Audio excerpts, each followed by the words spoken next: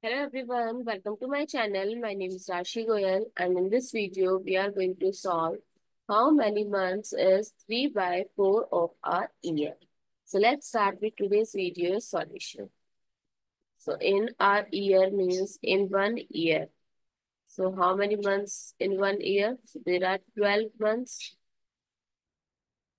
and we have to find 3 by 4 of 1 year, which means 3 by 4 and off means multiplication, and 1 year, how many months?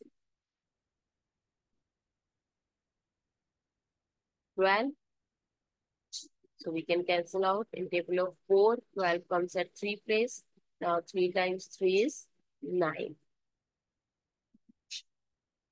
So in 3 by 4th of a year, there are 9 months. I hope it's clear and you find it useful. So please give us a thumbs up and do subscribe to my channel. Stay tuned for more upcoming videos.